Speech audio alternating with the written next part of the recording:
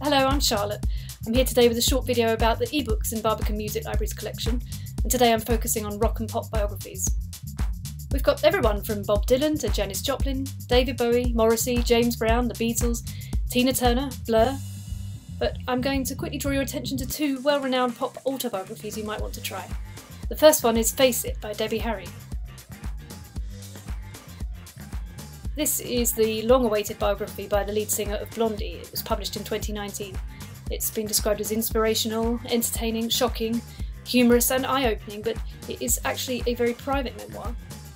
Or why not go for Prince's memoir, The Beautiful Ones?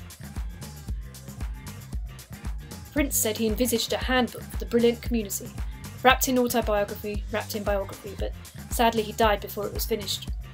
Co-author Dan Pippenberg has finished the project, featuring 27 pages of Prince's handwritten manuscript, plus photos, quotes and ephemera, detailing how Prince became Prince.